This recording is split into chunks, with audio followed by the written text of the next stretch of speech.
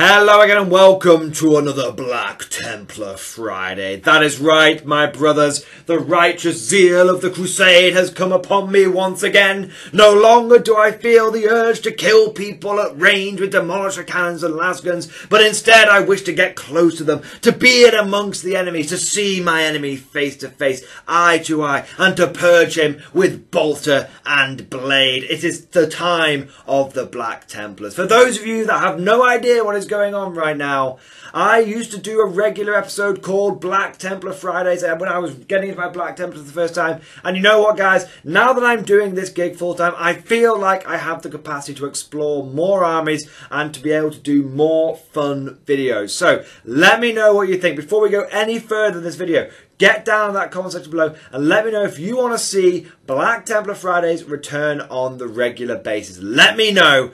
Right down in that righteous crusade section, boys. That righteous comment section. Without further ado, let's dive straight into this. So today, guys, I want to talk about how you can get into the Assault Doctrine from turn 1 with not 1, not 2, but 3 units straight off the bat. You can get into Assault Doctrine and you do not need to wait until turn 3. And let me tell you, as a Black Templar player, this is absolutely vital.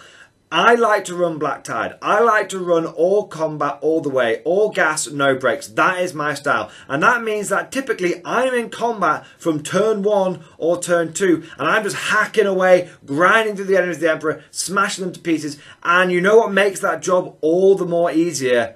Being in the Assault Doctrine, because especially in this age of Armour of Contempt, which is obviously fantastic for the Black Tide, but in this age of Armour of Contempt, if we're facing down other power armoured bozos, then we need to be rocking something better than an AP1 chainsword. We need all the armor penetration we can get. Either that's AP2 chainsword, that's AP4 power sword, that's AP everything on everything else. We need as much armor penetration as we can get our hands on from turn 1. And like any good Templar player, we often want to be doing that in combat. We got some shots, I got some shooting, I can show you some shooting, boys, but we're all about that combat by purging them with the blade. That's how we do it. And what I like to do with my Black Templars, especially with my Black Tide, is I like to make sure that I've got 3 blocks of Crusaders in Assault Doctrine from turn 1 ready to rock and roll. And let me tell you, it makes a huge difference. A huge difference. So I'm going to do a quick tip tactical Black Templar video, guys,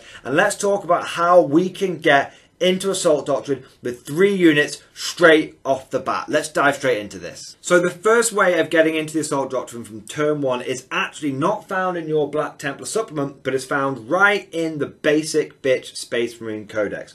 And that is a stratagem called Adaptive Strategy. It costs 2 command points and you can use the stratagem in your command phase. If a chapter warlord from your army is on the battlefield and a combat doctrine is active for your army, select 1 chapter core unit from your army that is on the battlefield. Well, let me tell you, Crusaders are core. Until the start of your next command phase, each time model in that unit makes an attack. The Devastator Doctrine, the Tactical Doctrine, and the Assault Doctrine are considered to be active for that attack. So it is pricey, and unless you're getting the most out of it by using like guns and by using blades, it might be considered too pricey, 2 CP to just get 1 unit to the Assault Doctrine. It's so worth it, guys. So your opponent can do nothing about it. They can't stop it. They can't mess with it. You can just put yourself in the Assault Doctrine, in every doctrine, hell. And every doctrine, it shouldn't be overlooked, because you can be like using pistols and everything. You can be doing shots. Putting a big unit of shooty Crusaders into the Assault Doctrine means that not only are they getting shots that are AP1 with all those assault weapons, but they're also able to get AP1 in combat when they're smacking people with like rifle butts and fists and combat blades and all that kind of good stuff. So it's really good on any unit, but if you're taking like a big block of shoot Crusaders, this is fantastic as well. It means your shoot Crusaders don't need to worry about getting tagged in combat like that. They can happily fight their way out given an opportunity. Now I'm going to be totally honest with you. I normally just go, I don't care, I'm just going to put on a big block of 20 choppy Crusaders and I'm just going to mess up my opponent in combat with as many AP2 chainswords as possible. But I thought I'd mention the shoot Crusaders because it means you can get the most out of that 2C. But realistically, it's all about the close combat, guys. We know that. Everyone knows that. We're Black Templars. It's by the blade. Fuck the gun. That's how we like to roll, right? So that is the first way you can do it. Now, the next 2 ways you can do it are found in your Black Templar Codex, okay? And the first one is very, very simple, okay? The first one is the Crusader's Helm. Now bear in mind, obviously you have to spend CP on your relics these days, so this will cost you a CP to take the Crusader Helm. But if you take the Crusader Helm, firstly, it adds 3 inches to the range of the bearer's aura abilities to a maximum inches of 9, which is pretty good. That's pretty good. But the main thing is, in your command phase again, select one friendly Black Templar's core unit that was within 9 inches of the bearer until the start of your next command phase. Each time model in that unit makes an attack, the Assault Doctrine is considered active for that attack instead of the currently active Doctrine. So this one's a little bit different, because this one is like, you might have been in like the Tactical Doctrine and you then have to be in the Assault Doctrine. So this one makes it not as good for maybe like shooty guys, like we said. But this one is great. You just go turn 1. I don't care that my guys are in like the Devastating Doctrine. They're never going to use it. Straight into the Assault Doctrine for these guys. Fantastic. Now we're looking at 40 Crusaders. 20 from the Stratagem, 20 from this relic in the Assault Doctrine. Absolutely fantastic. Now that means all of those attacks from all of those guys are going to be AP2 in combat, which is great. Now bear in mind, we do have to do all this stuff in like our command phase. So if the enemy gets a turn 1 drop on us and they manage to get into combat with us, you know, we have to do a round of combat in their turn without being in the Assault Doctrine. But we just have to survive that one round, and then we get into our own turn and we get into Assault Doctrine and we have a great time. To be honest, I tend to find that most enemies don't get a turn 1 charge. It can happen, of course it can happen, guys, but a lot of enemies aren't getting a turn 1 charge when they go first. You either get the turn 1 charge on them because they come sprinting towards you and then you go towards them and then charge them, or it ends up happening in like turn 2 or something like that. But either way, you tend to find that you don't need to worry about it not being active in your in their first turn if they get the drop on it. You just may need to make sure it's active in your first turn and beyond when we're talking about the Assault Doctrine. But yeah, Crusader Helm, really simple. Pick a unit within 9 inches. You're now in the Assault Doctrine. Absolutely great. Again, nothing the enemy can do to interact with that. You are now have got 40 Crusaders. You've got 2 core units in the Assault Doctrine. Absolutely fantastic. Now, the last way that you can get the Assault Doctrine active is by using your prayers. Of course, there's a way of doing Assault Doctrine with the litanies of the devout. We are all about prayers. Screw them psychers, we want nothing to do with them. We like prayers. So the litanies of the devout, you can use fervent acclamation.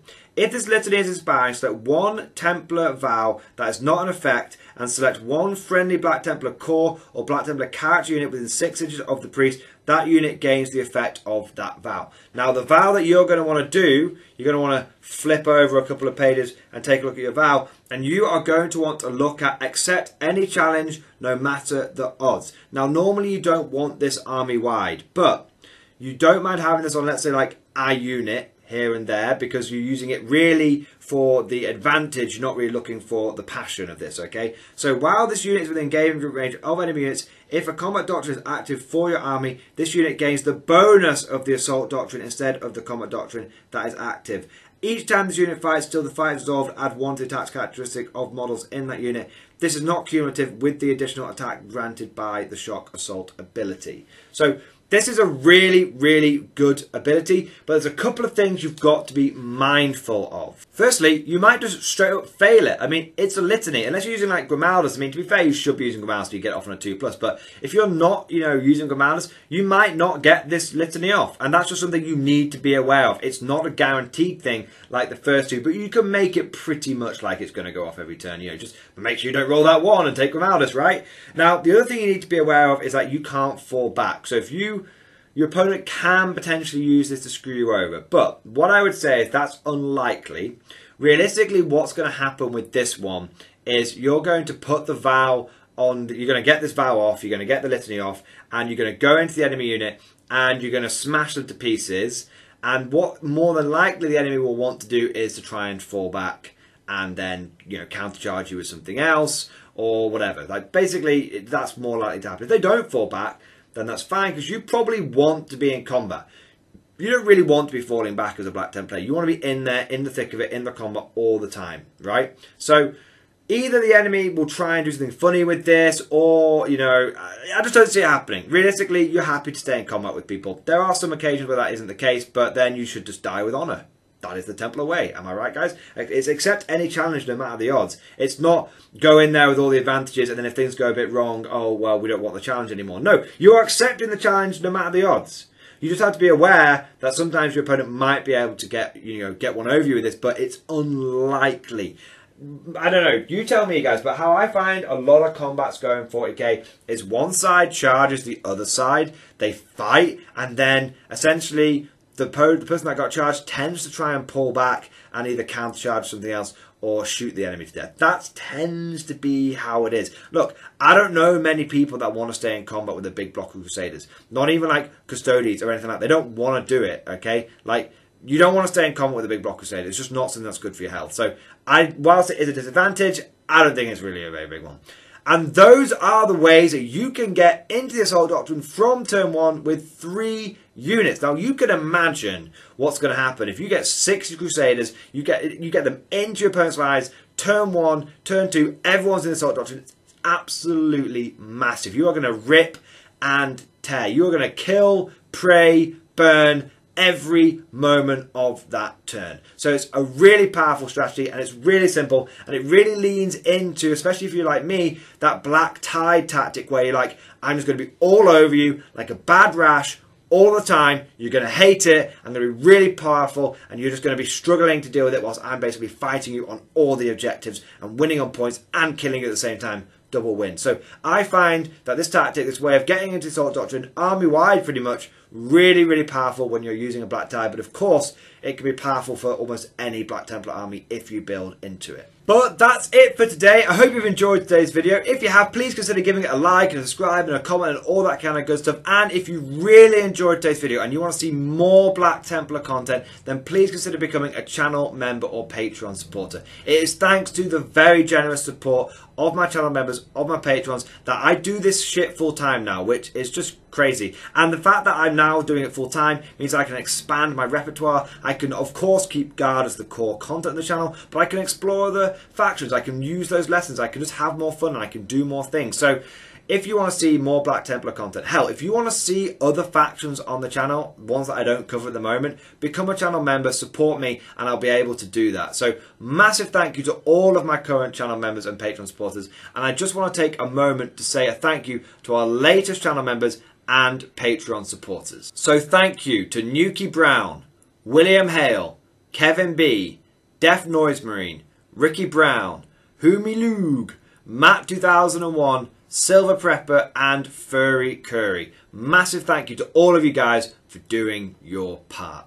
I also want to say a big thank you to the latest Patreon supporters as well. Massive thank you to Jack Pascal, Stuart Francis, Harvey Hansen, Hans Anderson, Philip French, Garth Vader, Andrew, and Papa Vosler for becoming Patreon supporters. Thank you guys for all of your support. Now, last but absolutely certainly not least, I want to say a personal, heartfelt thank you. I want to bring the tone down a little here, guys, and just make sure that comes across sincere. I want to say a personal, heartfelt thank you to all of my top tier Patreon supporters.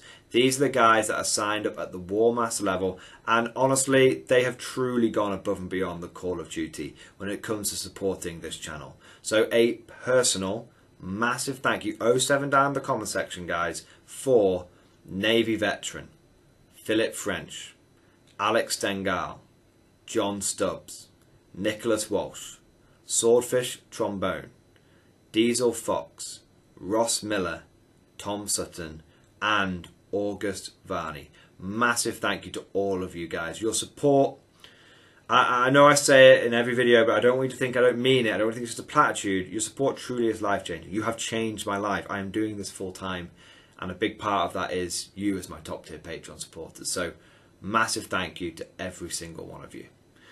That's it for today, guys. I hope you've enjoyed the video, and as always, I'll see you guys next time.